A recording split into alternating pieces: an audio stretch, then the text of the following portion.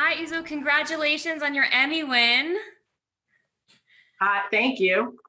I just want to read you your Instagram bio. Growing up, I never thought there was a seat for me, so I've decided to build my own table. Come, pull up a chair. Now that you've won this Emmy, how do you read this bio? Mm, that I'd like to add more chairs for others to come sit. Um, well, come and pull up a chair. I hope there are more people that are seated here. I, I, I think that a continuation, I guess, would be another thing of doing and creating work that being adventurous and daring enough to explore work that I thought was not possible for me, expanding beyond definition and exploring every possibility. Thank you very much.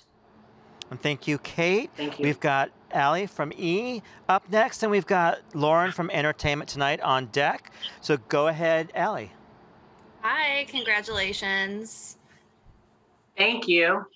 Yeah, we in your speech you were excited to tell your mom that you won. How did she react? How will you celebrate tonight? She was excited.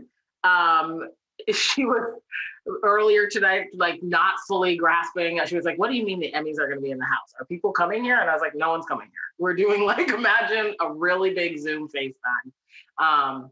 So she was downstairs and so excited, so proud when I told her. I was like, "This was for the part that I did." For Shirley Chisholm, and she's a huge, huge Shirley Chisholm fan. So that was just icing to an already well-frosted cake. And it just made me beyond happy. We high-fived, we hugged. It was the best feeling, the best feeling. Thank you, Allie. Next up, we've got Lauren from ET. And after that, we've got Jim from Inside Edition. Lauren, you're up. Hi, Uzo. So many congratulations. Wanted to tell you, Regina King was just in here and she said you were part of the reason she wore that Breonna Taylor t-shirt tonight. So wanted to get your reaction on that. I am amazingly touched to hear that. Regina is who she says she is, which is my favorite thing about her. And she is a doer. And I loved when I saw her shirt and standing in it with such strength and power that we all know that she has. She's a born leader. And it made me so happy to see her wear it and to know that we are saying her name. Great, thank you so much. Next up, we've got Jim from Inside Edition, and on deck, we've got Tanya from American Urban Radio. Go ahead, Jim.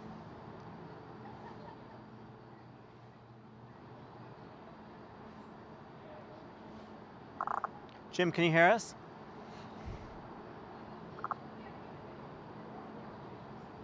Okay, can you hear me? I'm sorry. Oh, great. We can hear you, Jim. You got me? This is Jim. Hi. Uzo, congratulations on this victory. It's well-deserved. You must be so proud. Talk about lending your name to a cause that's bigger than yourself. You're wearing this shirt, obviously, to remind people of social injustice. And why is it important for you to use your voice for this platform for change? It's important to me because, I think it's a wonderful evening that we're having, and it should be filled with joy and celebration. But I think I would be remiss to not bring in some of what is happening outside in the streets and the experiences that are true for so many who look like myself.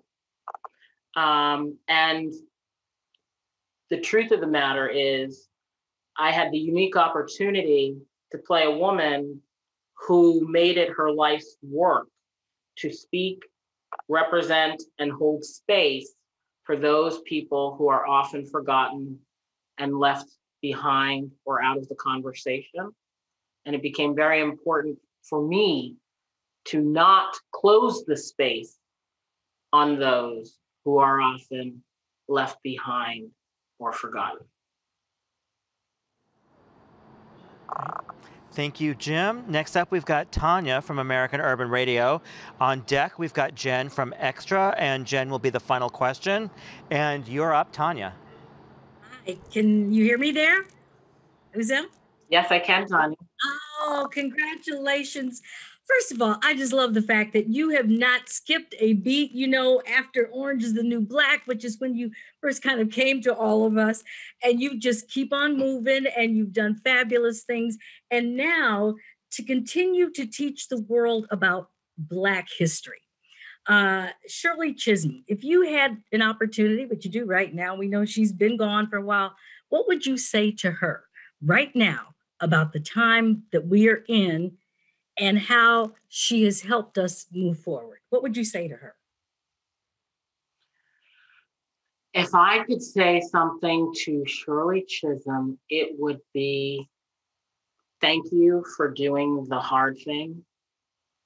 I would say thank you. Thank you for making it okay to be oneself. You know, she, in a time when for women, for Black women or women of color who were supposed to occupy a very narrow amount of space, she was not afraid to dare and live up to the fullness of her potential. And whether we knew it or not, her doing that carved out room that we all have been desperate for. And so I would thank her for doing the very hard thing. It's very hard to be the first, and it's even harder to be the only over time. And that she was willing to do that, make that her life's work. A part of her life's work is something I think all of us can be forever grateful for. Thank you, Tanya. Next up, we've got Jen from Extra with the final question. Oh, congratulations on your win. I wanted to ask you, because you are so outspoken about societal issues, particularly as they affect women. I'm wondering what your reaction was to the passing of Justice Ruth Bader Ginsburg. Oh, devastating. I mean, absolutely devastating. You know, in line with the last question from Tanya, it's someone you want to say thank you to. You know, this is a woman who you have to, you know, it's important to put into context the time in which these women are existing. You know, we're looking at revolutionary acts today in 2020 that surround women of color. And we're all mind blown when we see these first. And when you think of a woman who was born in the 1930s, who was part of the Harvard Law Review, graduated Cornell, graduated first in her class in Columbia Law School, worked for the ACLU, made advancement for women, whether it's with their reproductive rights or whether that's with pay or whether, you know, and the list goes on and on, serving as the second woman in the Supreme Court. These are remarkable historical events that change and shape the pathways for every single person who comes after them. So regardless of your political view on how she interprets the law, this is a woman who shaped culture and history for women. And she will be forever missed. Those are some mighty shoulders that she had, and that she carried a lot on. And we thank her for carrying that weight for us. I thank her. Great. Thank you so much, Jen. And thank you, Uzo, for being here with us and spending a little bit of your Emmy night with us. Congratulations. And we'll send you off to your next stop now. Thank you.